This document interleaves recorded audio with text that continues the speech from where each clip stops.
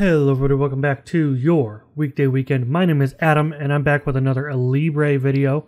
Now, in the past I've praised Alibre for multiple reasons, including their lifetime license, but today I'm going to talk about some of the features I would love to see in more updated versions of Alibre. I'm not expecting to get these features for free, obviously I would pay for the update. Just as a reminder, I'm just a 3D printing nerd who is beginning CAD. I don't have years and years and years of experience like some people do. I'm just a nerd who has been using Alibre Atom for a little while, and I have some experience in some other softwares, and these are things that I would love to see Alibre have in the future. Again, just a 3D printing nerd, not a CAD expert. Here we go. So I'd love to see an Extrude Offset. In this video by Maker's Muse, he's making the dice game from Cult of the Lamb, and he shows how in Fusion 360, he can sketch something on a surface and then tell it he wants an offset so it doesn't start removing material for another few millimeters. In this, you can see that the extrude is cutting away the red area, but that doesn't start for another few millimeters. Next is automatically constraining offsets. So if you use something like Onshape, you can click the sketch figures with the offset tool. You can change the direction, press enter, and enter your number. And you're fully constrained. You're done. However, in Alibre, I can use the offset tool. I can click the sketch figures that I'd like to offset. I can click the button. And I still have to constrain the new sketch figures, even though I use the existing ones, which takes forever. I'm actually speeding this up. I would actually like the offset window to look something like this, with the maintain association to source entity, like from the project to sketch. Next is multiple parts. So if I'm in Onshape and I create two cylinders here, let's just make them about 30 millimeters each after I equal constrain them. Let's go ahead and separate them with a distance, make sure they're two separate parts, and then let's extrude. Okay, they're two separate solid pieces, and Onshape has made them as such. You can export each one separately. You can move them around separately with a transform. They're separate parts. They're not an assembly, but they're separate parts. You can do whatever you'd like to them separately. However, in Alibre, if I do the same thing,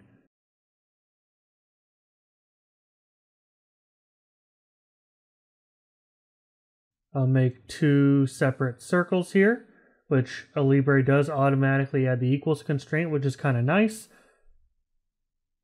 However, I do have to manually add the horizontal constraint.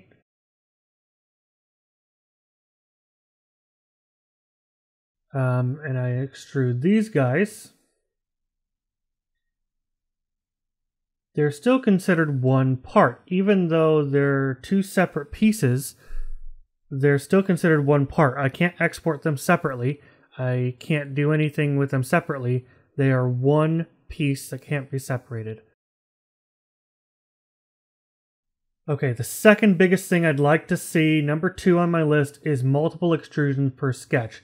So if I use Onshape here to make a sketch like this with multiple offsets from earlier, I can click all these different parts, make the bottom of a box here, and then click the button, go back to the same sketch, and then do an extrude for a different part of the sketch. I can extrude just that part, say 20 millimeters, and I can go back to the sketch and do just that part, extrude just that by, say, 3 millimeters, click the box, and I'm done. There's my part. But in Alibre, I can have the same sketch, which looks awful, by the way, because I have to constrain the offset. I can't choose what to extrude. It picks for me, and that's wrong. The only workaround that I can think of is to make an original sketch that you don't actually change, but then project those sketch figures to other sketches and delete the parts you don't need, and do separate extrusions for each piece. You can try to select different parts and extrude them in Alibre, but it doesn't work. So again, the only workaround I can think of is to use one master sketch, project different parts to other sketches, and extrude those. But because the sketch window has to be exited to extrude, you can't select different parts to extrude just certain pieces of a sketch. You have to use the whole sketch.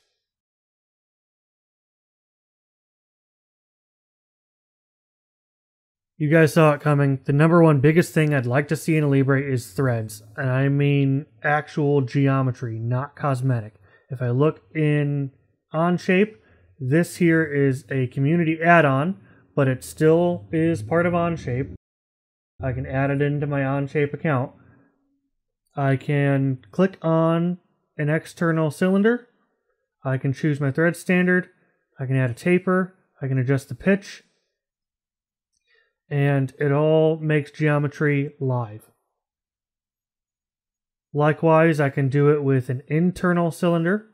If I use the thread tool and click on this side, I can again do the same thing. It automatically sees my diameter and finds out what size thread I need, and automatically determines whether it needs to be an internal or external thread, and now I have geometry.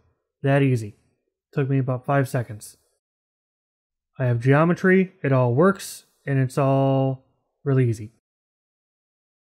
In Alibre, I have to sketch the actual thread profile, which I've done wrong because I made this sketch before I watched the video I'm going to show you in a second. But there's just so much that can go wrong. It's so complicated. It's so tricky and difficult to do. And because I have Alibre Atom and not Pro or Expert, I have to manually sketch the helix every time. Now, Machina Engineering has made 3 fantastic videos on designing threads, but as you might realize, he has 3 whole videos, over 20 minutes each, one over 30 minutes, showing how to make threads in Alibre. That means that it's quite the lengthy process. 2 of his videos basically shows how you can make thread dies, which then make the future thread creating process super simple and easy, but still you have to do extra work rather than just clicking a cylinder and using a thread tool, so to speak. I do know Alibre Pro and Expert has a hole tap tool, but that doesn't create geometry, it only creates cosmetics. Hopefully this video has been of some entertainment to you and some help to you. I still love Alibre. These are just some things I would love to see them come out with in their next versions. I am not expecting to get these things for free. I would totally pay money for them. Obviously, I only have Alibre Atom right now, so I would want to upgrade to Pro or Expert for some of these things. I would love to see some of them make their way into Alibre Atom, especially since that is marketed as the hobbyist version, and a lot of these things are really helpful for 3D printing. But I digress. Obviously, I'd pay the update fee, but these are things I would love to see in Alibre Atom. If you guys are watching, love you guys. Thank you guys so much for everything you do. And to everybody else, thank you for watching, and I'll see you guys next time, next weekend. Bye-bye.